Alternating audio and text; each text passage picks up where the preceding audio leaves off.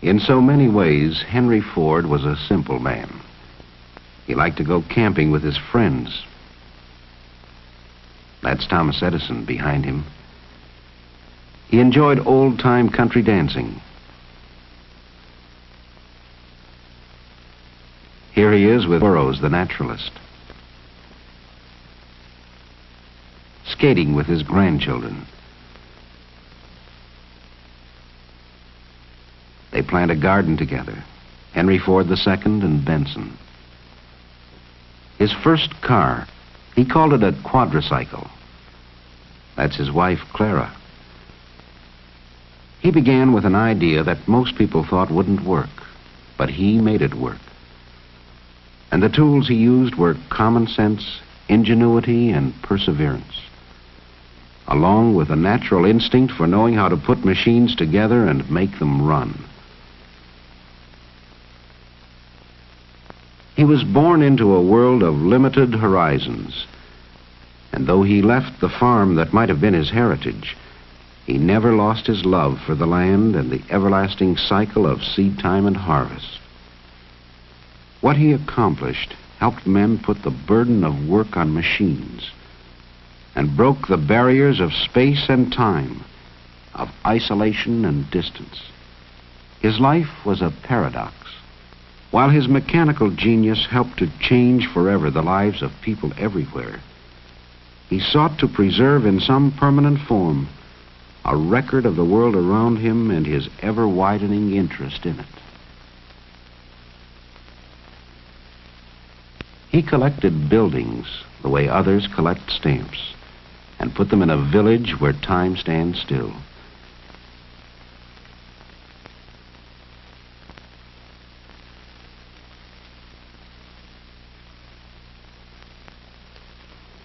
He assembled acres of machines and put them under cover in a vast historical museum. And early, he discovered the astonishing capacity of the motion picture camera to document for all time whatever it saw when the crank was turned. In April 1914, at his Highland Park plant, he organized a motion picture department which through the years produced films that were shown in theaters and schools throughout the country. Travelogues, newsreels, and documentaries that touched on nearly every facet of American life.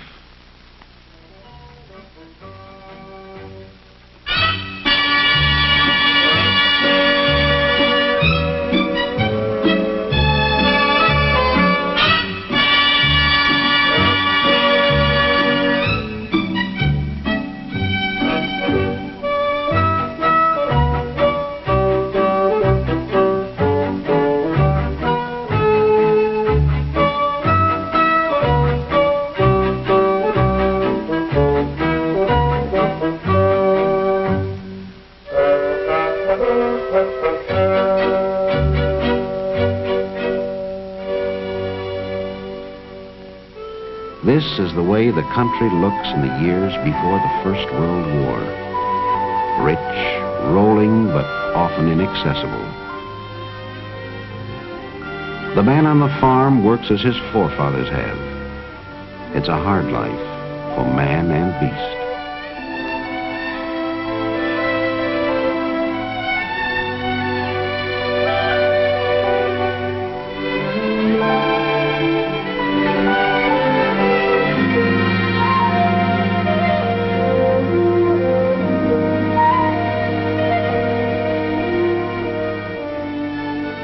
And a long day for the farmer's wife, too.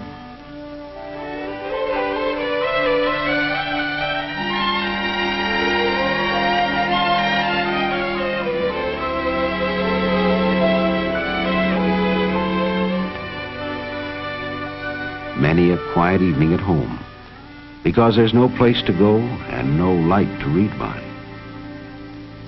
A man thinks twice before he goes to market on roads like this.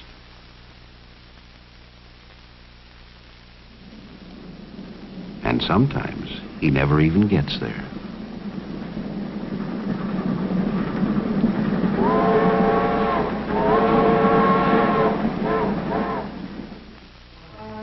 It's a long walk to school on a muddy road. More fun to go by sleigh in the winter. During recess, there's time for a snowball fight. Of a climb up the old elm tree, if you've got the spunk for daring deeds like this.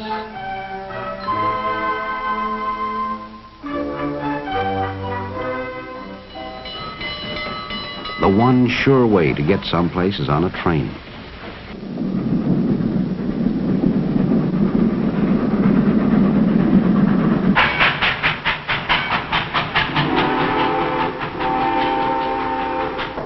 But you can only go where the tracks go.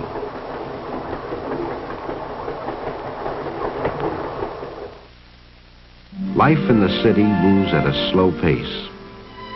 This is Pennsylvania Avenue in Washington. No trip to the Capitol is complete without a tour of the White House. President Wilson lives here now. The East Room, with its chandeliers and shiny floors.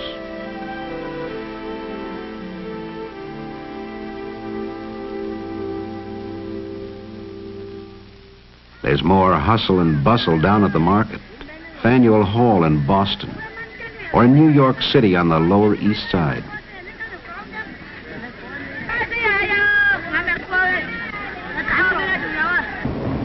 Always plenty to do and see in the big town. Ride the elevated train, all the way from the Battery far uptown.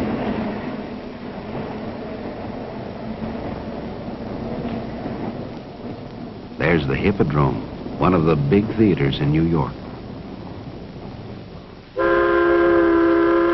Another way to see the city is a boat ride around Manhattan Island. All aboard. Watch out.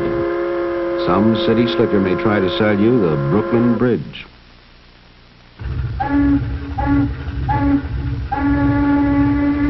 We're passing the Battery with its famous aquarium. There's a Navy cruiser at anchor.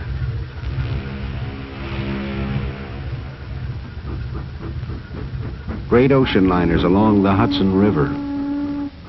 Mighty tall buildings in New York City.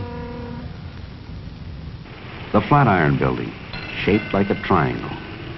And the Woolworth Building, 60 stories high, tallest in the world. Look at that traffic on Fifth Avenue.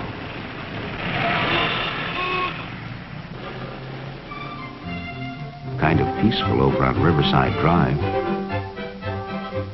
Grant's Tomb, always one of the favorite sights to see.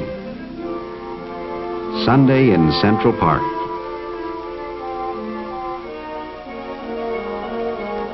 There's no place like it for a leisurely stroll or a boat ride on the lagoon.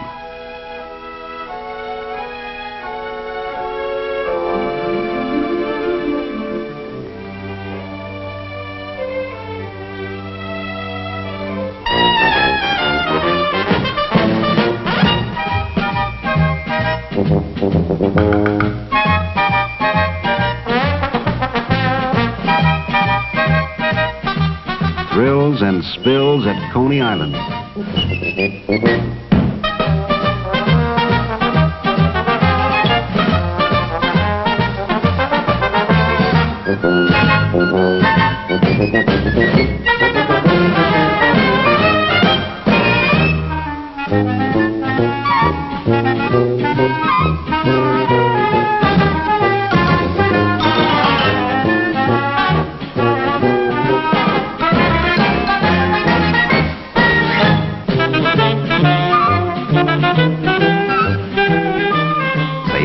Some folks even get wet if the water's warm enough.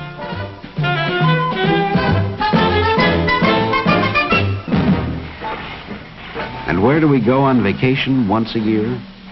Atlantic City, of course. No, that's not a real elephant. It's a hotel at the end of the boardwalk.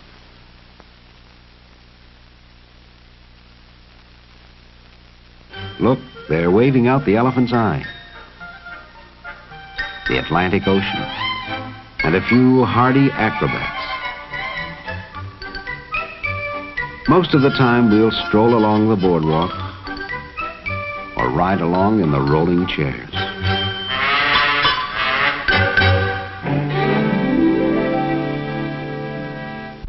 Every city has a pretty park. This is Belle Isle near Detroit, with lagoons for a quiet afternoon ride in a canoe, if you don't mind the crowds. Some like to dance, while others gather around the piano to listen. In the winter, the adventurous go ice skating. It's easy if you know how.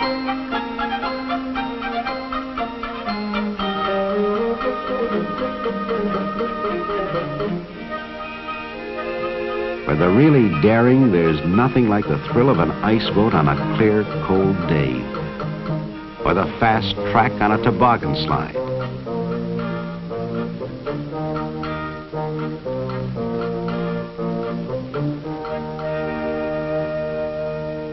And there's plenty of speed at an auto race once they get going.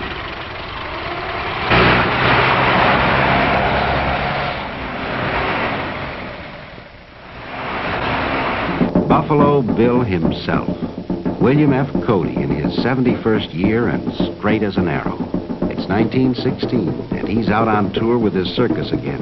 Indian war dances and bucking broncos.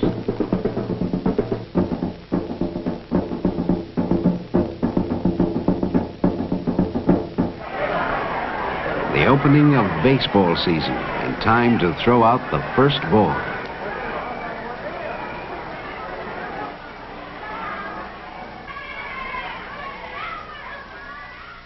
Snapshots of other people we know. John Burroughs, the naturalist, waves to admirers. Luther Burbank, an expert in horticulture. In his experiments, he's removed the spines from the cactus. Says it's good to eat, too. We'll take his word for it. Thomas Edison in San Francisco in 1915. He's out for a drive with his wife and Mr. and Mrs. Harvey Firestone. Joseph G. Cannon of Illinois, former Speaker of the House of Representatives. Will Rogers, America's favorite humorist.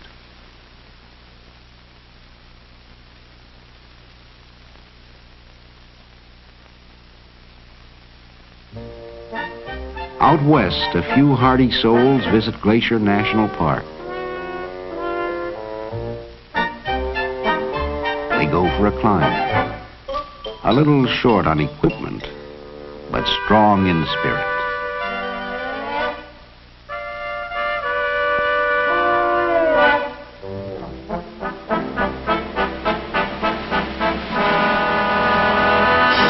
The view is worth the effort, so they say. Uh-oh, there goes Dad.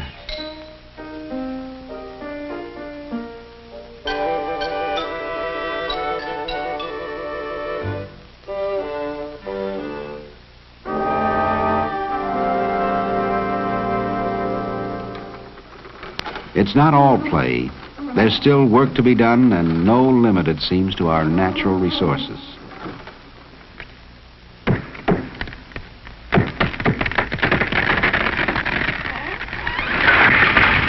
The cameraman can't resist his little joke. You see a lot of women in the factories now. These girls are making footballs.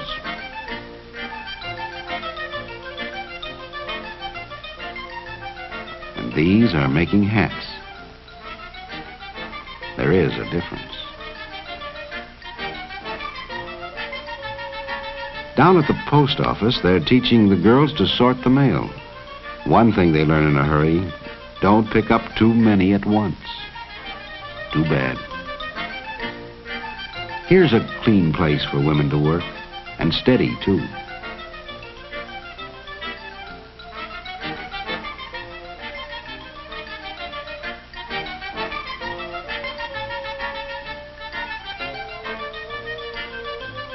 Some men change their collars twice a week. Machines do more and more of the hard work these days. For instance, here's the way they assemble the spokes and make the wheels for the Model T Ford in Highland Park, Michigan.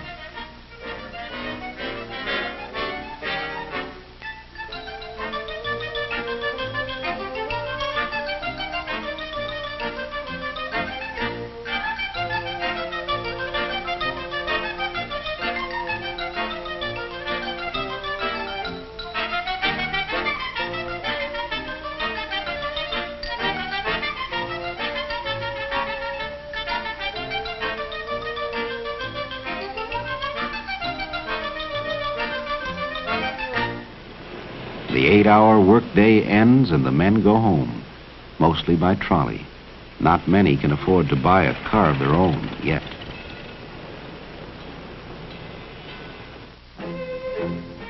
These men went home long ago, when the war between the states ended. But the hardy survivors, both blue and gray, still meet together once a year to renew old acquaintance. It's 1917, and they're camped at Vicksburg, Mississippi. What memories they must have. They have fought their war, while these raw recruits at Camp Custer in Michigan are being trained to fight another war.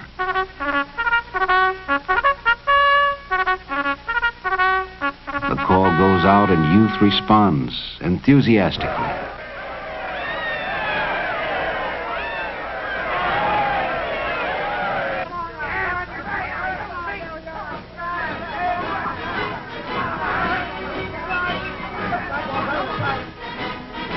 How can they know what lies ahead?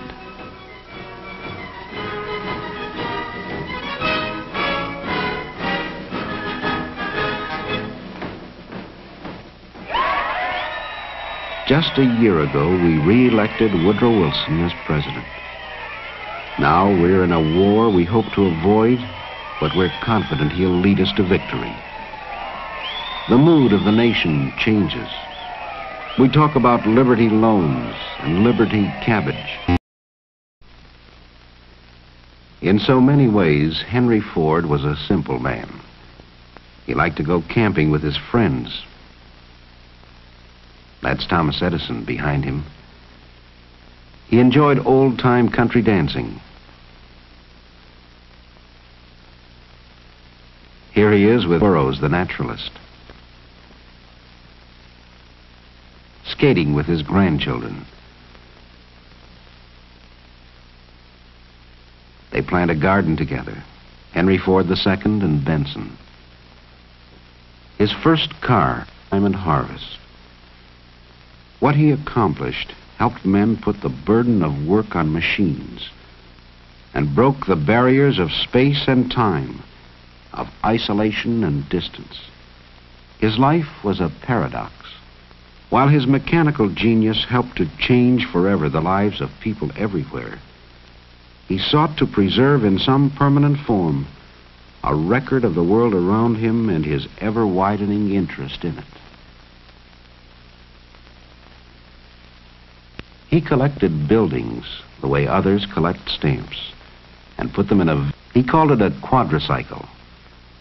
That's his wife, Clara. He began with an idea that most people thought wouldn't work, but he made it work. And the tools he used were common sense, ingenuity, and perseverance, along with a natural instinct for knowing how to put machines together and make them run. He was born into a world of limited horizons, and though he left the farm that might have been his heritage, he never lost his love for the land and the everlasting cycle of seed-time travelogues, newsreels, and documentaries that touched on nearly every facet of American life.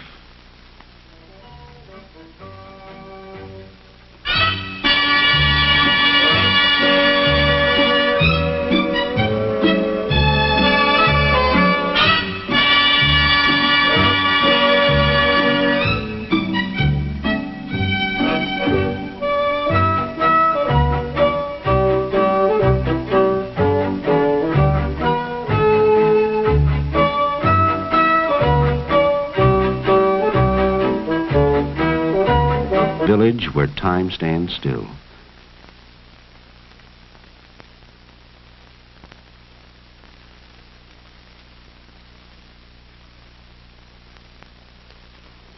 He assembled acres of machines and put them under cover in a vast historical museum. And early he discovered the astonishing capacity of the motion picture camera to document for all time whatever it saw when the crank was turned. In April 1914, at his Highland Park plant, he organized a motion picture department which through the years produced films that were shown in theaters and schools throughout the country.